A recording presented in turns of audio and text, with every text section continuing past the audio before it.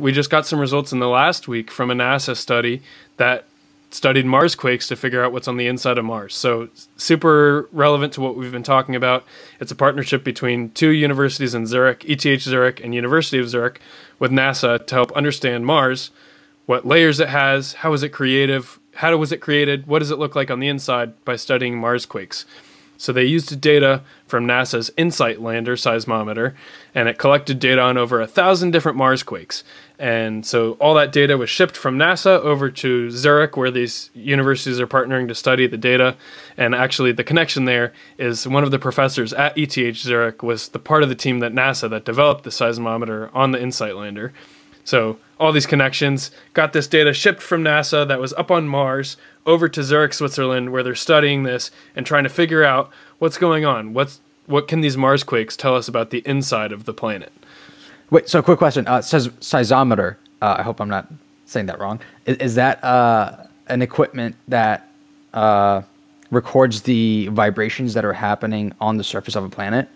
Exactly. So like when you watch a movie, maybe about an earthquake or something, and you see these little like lines drawing on paper, the different tremors on the earth, that's a seismometer. So it's just, it maps the vibrations and the waves that are occurring at different locations on the surface.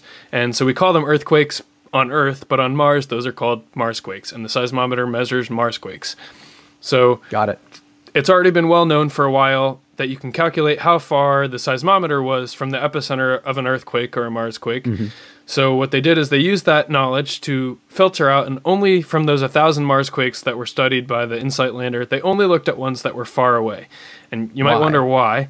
And it's because you don't want to care about the waves that have gone around the surface of Mars, because that doesn't tell you anything about the inside of it. You want to go to the Marsquakes that were far away, because those waves actually were transmitted through Mars, giving you a cross-section, an idea of what the inside of Mars looks like without having to cut it open or dig a giant hole. So do the waves going through Mars, does the vibration change based on the material that it's going through? That's what they're looking for, I'm assuming, exactly, right? Yeah. So different speeds of these waves traveling through can tell you about the chemical and thermal composition and maybe any discontinuities. So say there's a solid layer and then a liquid layer where that discontinuity exists between the two layers, it will slow down the waves.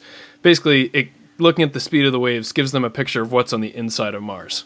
Dude, this kind of reminds me of the Michael Freilich satellite that we talked about. I think it was like episode 4. Yeah, episode 4. Like 6 months ago now. It's a satellite where it could communicate with different satellites, and they could send a signal, and the signal would go through the atmosphere, and depending on the condition of the atmosphere, the wave would change. It would get refactored, and the satellite would do some computation to determine the weather data from that. Exactly. That's exactly what they're doing here. They're looking at the different phase shifts in the waves, and they're using that to calculate what different elements and what state they are inside of Mars's crust. So that's super interesting. And so absolutely, I sit here and go, so what? So they figured it out, what's on the inside, just spit it out. What are the results? So yeah, what's on the inside? at first glance, if you crack open Mars, it would have a distinct crust and a mantle and a core, basically like very, very similar to Earth. Yeah. So if you cut them apart and color coded, these are the different layers, you would say, oh, that looks like pretty much exactly the same. But when they did more studying, they found out some nuanced differences that will tell us a little bit more about the origins of Mars and Earth, which are pretty interesting to me. So for one, Earth has 7 different tectonic plates that the continents exist on. So those are giant parts of the crust that move around slowly, and that's like sometimes if you look at renderings of what old Earth looked like, it had a big Pangea, a giant water mass and a giant land mass, and then those tectonic plates have shifted to make the continents as we know them today. Well, on Mars, there's no tectonic plates. It's just one solid plate for the entire crust, and it's actually much thicker than the Earth's crust is. So that's pretty interesting there. Wait, that's crazy. The mantle, that's so cool. The mantle on Mars is kind of, a mix of solid and liquid, kind of viscous material like lava, just like on Earth. But there's a difference on Mars is the core on Earth is solid nickel and iron. But in Mars, the core is liquid. So there's like some slight differences between Mars and Earth. The general structure is the same, but that's something we kind of expected because they're near each other in the solar system. Mars and Earth are right next to each other. We're neighbors. But because they come from different minerals and, the way that these these different layers are structured differently. Some of them are liquid when they're solid on Earth. They basically can tell that Mars isn't from the same origin body as Earth, which is a pretty interesting, proposal that people have had for a long time. But it's another piece of evidence that, goes to support that theory, which is Mars and Earth didn't come from the same piece of mass, way back millions and millions of years ago, the way that we think that Earth and the moon came from the same piece of mass, what they call proto-Earth.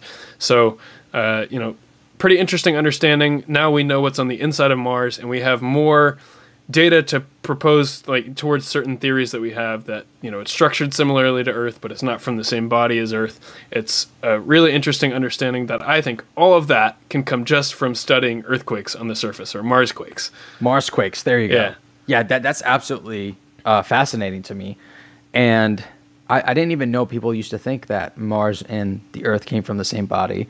But now I'm wondering, what body did it come from if it wasn't the same thing, given that they were formulated around the same time? That's super cool. That's so fascinating. Also, the fact that the crust is just one single piece, that is kind of confusing to me, because I thought earthquakes were caused by tectonic plates rubbing against each other.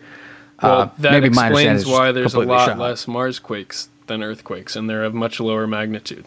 So it took a while for this InSight lander to collect as much data as it did, because there isn't so much tectonic shift like you're talking about.